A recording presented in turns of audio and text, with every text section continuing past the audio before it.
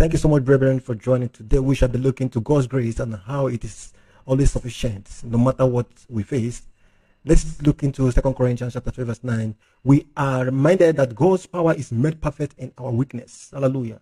His grace is what sustains us and what empowers us to keep going, even when we feel like we have nothing left. Hallelujah.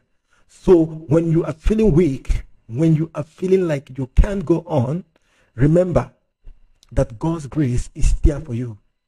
Lean on it, trust in it, and let it carry you through every challenges that comes your way. Hallelujah. His strength shines through our weakness, showing us that we are never alone.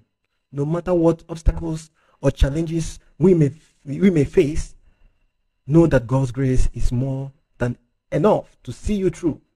So take heart in whatever, have faith, and remember that His grace is always sufficient. I hope this message encourages you today.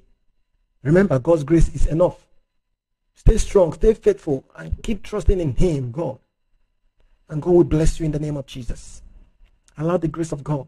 And I pray today the grace of God will be made sufficient for you in every area of your life that you need it in the name of Jesus.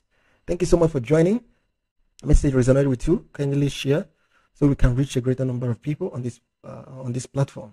Thank you so much. May the grace of God be made sufficient for you. And as we are coming to your feed, there is a reason for you to see this video today. Share it and God bless you in the name of Jesus Christ. Thank you so much. Shalom. Till we meet again.